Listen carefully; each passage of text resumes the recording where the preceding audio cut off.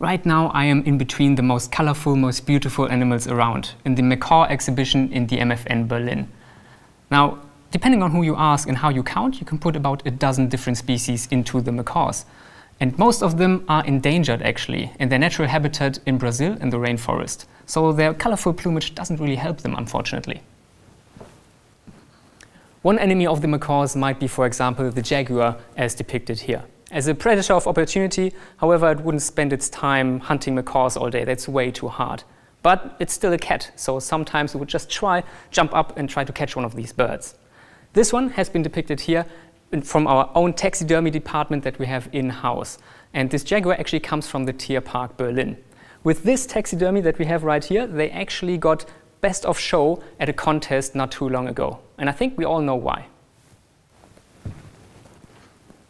A more pressing issue for our macaws is loss of habitat. And that is also due to our eating habits here in Germany. Because if you eat pork, your pig has to be fed something, and that's mostly soy. Soy doesn't grow in Germany, so it's imported from Brazil in millions of tons every year. And in Brazil, for cultivating soy there, they have to get rid of the rainforest, and this is exactly where, for example, our hyacinth macaw lives.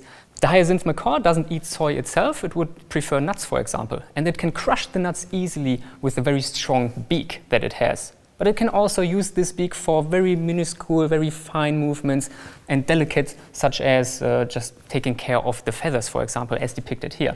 The hyacinth macaw, for example, here, that is the largest parrot in the world, can grow up to maybe 2 kilograms and can be about 90 years old altogether.